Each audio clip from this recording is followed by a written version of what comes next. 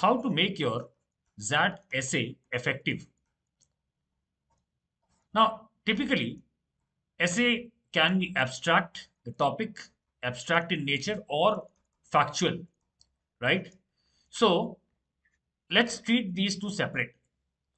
If it's an abstract topic, and suppose you are spending 15 to 16 or 18 minutes on uh, writing the essay, first 1 2 minutes should go on thinking about the story, how I will start it, what would be the plots, maybe one, two, or three plots, or maybe twists, and is there some inherent message that I want to communicate in this story?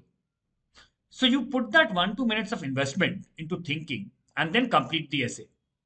If it's a factual topic, you spend 1 2 minutes, right, to divide this article into three parts: intro, then maybe 3 to 4 paragraphs, and then the final closure, right?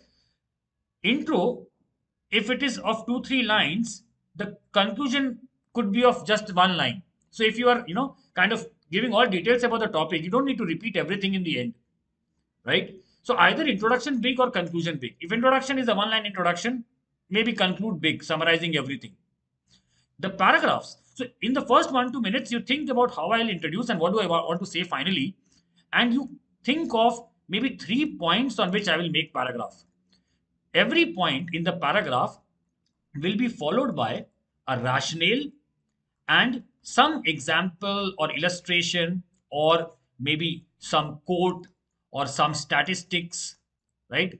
So this is how you structure your article in mind in the first 2 minutes. So I'll write an introduction, I'll give a conclusion, I have 3 points in my mind.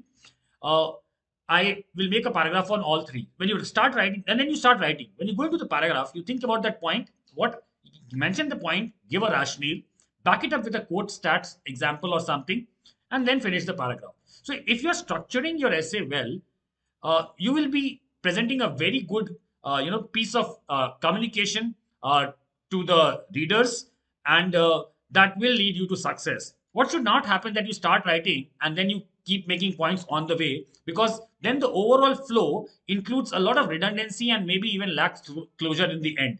So invest the first 1 to 2 minutes in thinking properly, and then do the writing bit. All the best, guys.